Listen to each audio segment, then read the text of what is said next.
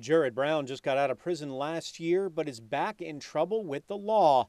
He already did 5 years of federal time for a felon in possession of a weapon, got out, and was indicted in Chatham County on drug charges. He wasn't out 4 months before he's back involved in, selling narcotics. U.S. Marshals and Savannah Chatham CNT both are looking for Brown, who they say could be in our area, and has told authorities he won't be coming back without a fight. Typically, it's a fight or flight type of syndrome. Either I'm going to run or I'm going to fight.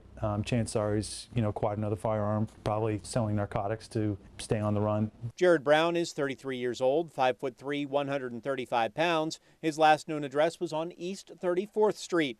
If you can help find him, call U.S. Marshals, CNT, or Crime Stoppers right away at 234-2020. And remember, if your tip leads to an arrest, you could be eligible for a cash reward. And if Jarrod Brown is watching, turn yourself in. You have to be lucky every day. I only have to be lucky once. For Fugitive Files, I'm Andrew Davis.